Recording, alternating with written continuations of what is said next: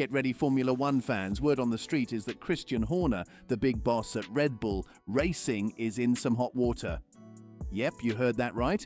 It's been reported that he's facing an investigation by his own team due to serious allegations from one of their employees. Can you believe it? What could possibly have gone down behind the scenes? Well, you're in luck, because we're about to dive into this juicy story. So let's buckle up and get ready to uncover the truth in today's video. And here we begin.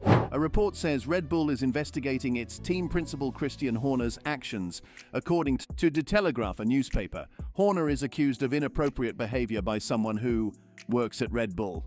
The reigning Formula One champion, Red Bull Racing, is meeting on Friday to discuss the claims against Christian Horner. The report also says the team's top bosses know about the claims and have started an investigation. So far, neither the team nor its parent company, the big Austrian energy drink maker Red Bull, has said anything in public about the meeting or what's in the complaint that started this whole investigation. A spokesperson from Red Bull told the Telegraaf that once we learned about some recent claims, we started an independent investigation. This process, which is already ongoing, is being carried out by an external specialized lawyer.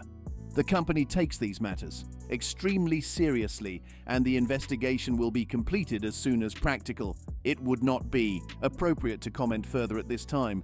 But Christian Horner, in an interview with the Dutch newspaper De Telegraaf, said, "I deny these accusations completely. This investigation comes at a bad time for Horner. He's been a constant presence in Formula One for almost 20 years.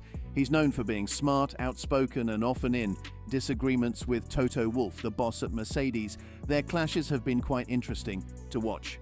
Reuters reports that the meeting will take place at the team's headquarters in Millercording, Toynes, UK.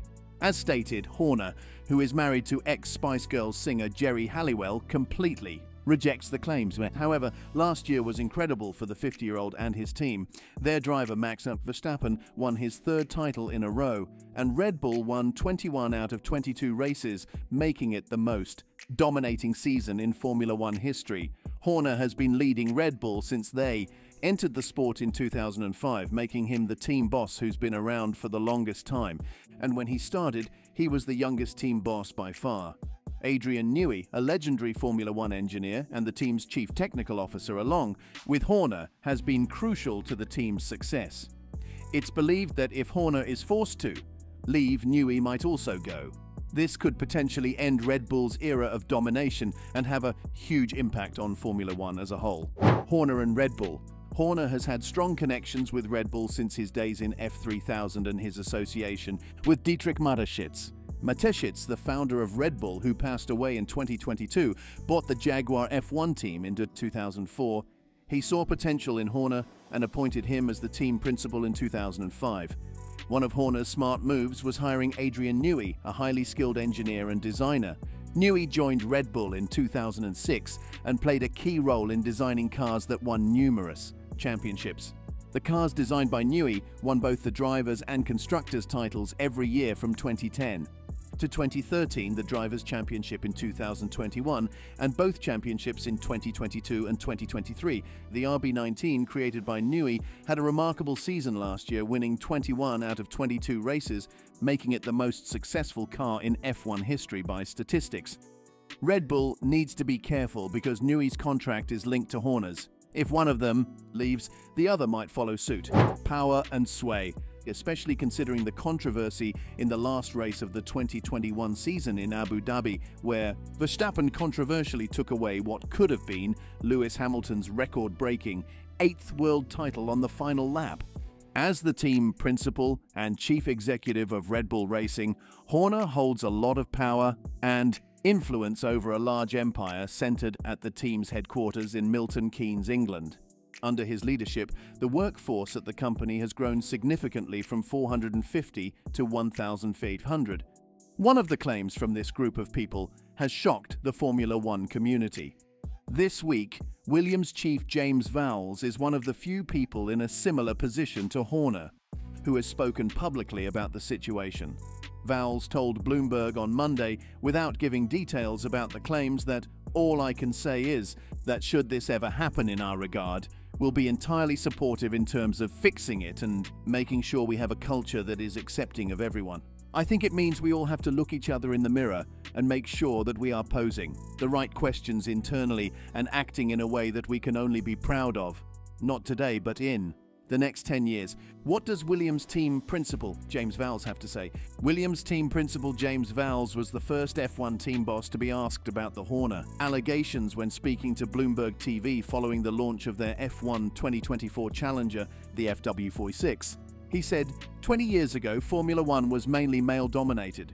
If you asked me about a typical team member, they would likely be a white male around 40 years old. But things are changing for the better. That's changing. And it's only a positive that's changing that result. At Williams, I can only control what happens within our team. And what I can do within the environment is open everyone's eyes to this is how we have to be, because the best ideas don't come from being a closed group of individuals.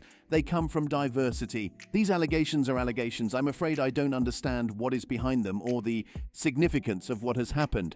All I can say is that should this ever happen in our guard, we'll be entirely supportive in terms of fixing it and making sure we have a culture that is accepting of everyone.